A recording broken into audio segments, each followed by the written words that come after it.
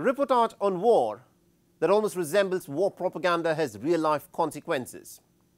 A 71-year-old Illinois man stabbed a 6-year-old Muslim boy to death.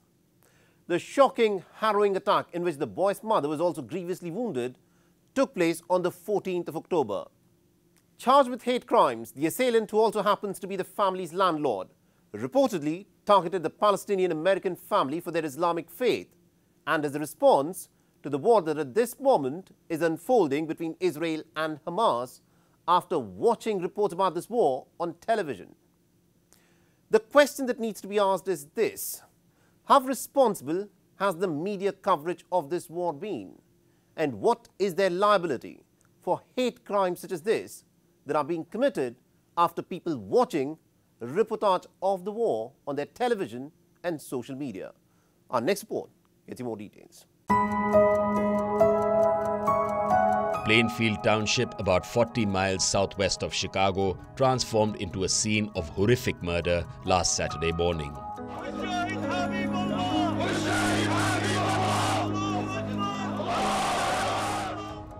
Wadia Al-Fayumi, a Palestinian-American boy who celebrated his 6th birthday barely weeks ago, was stabbed 26 times with a military-style knife with a 7-inch serrated blade.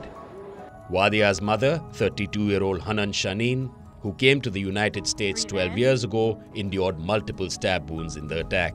Expected to survive the attack, she couldn't attend her son's funeral as she is still recovering in hospital.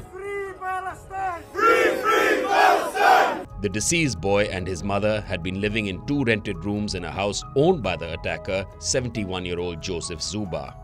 There were no signs of anything wrong between the perpetrator and the victims. Zuba had been friendly to the whole family, but especially to the kid. The boy who he ended up killing had been like a grandson to him, a fact illustrated by gifts and toys that Zuba bestowed upon the kid. Zuba had even come for the boy's 6th birthday a few weeks ago. So what brought about this transformation and rage that ended up in the murder of the beloved kid? Reportedly, Zuba had been listening to the conservative talk radio since the Israel-Hamas conflict broke out. Increasingly paranoid about the presence of Palestinian-Americans in his house, he was angry at the boy's mother for what was happening in Jerusalem. Finally, on the fateful morning, he attacked the boy's mother, attempting to choke her, saying, "You Muslims must die." To what extent was this person radicalized and brainwashed by this lopsided, one-sided atmosphere that has fanned the flames of hatred against Muslims and Palestinians? And just as the families of these Palestinian-American citizens back in Gaza and in Palestine are suffering from what is now being called war crimes, blanket bombings, etc., and this boy and his family who sought refuge in the United States have now been stabbed. One is killed and one is in serious condition. We fear for her life. And I was talking to the father, and he mentioned that, part of the reason we came here is to escape the subtler violence in which situations like this could occur with impunity. Zuba has been charged with first-degree murder, attempted first-degree murder, aggravated battery with a deadly weapon, and 2 counts of hate crime. The horrific, unprecedented incident has shocked the local community, now engulfed with a sense of paranoia and insecurity. It's heartbreaking. And again, it's because it's in this community. He had nothing to do with it. All because he was an innocent child. He was Muslim. That's what happened. He was Muslim, and this is what they did. This is what this monster did. It hits home.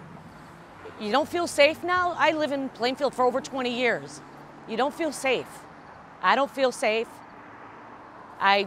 Someone on Facebook, literally, I was going after me right now, calling me a terrorist. So who's to blame for such a senseless, hateful, horrible act? Is it only the perpetrator of the crime, or the wave of disinformation and toxicity we are enveloped with, inflaming passions and thereby escalating the conflict in an electronic fog of war? Close to 4,500 lives have been lost in the Israel-Hamas conflict so far. Introspection, a little empathy and restraint might save loss of many more.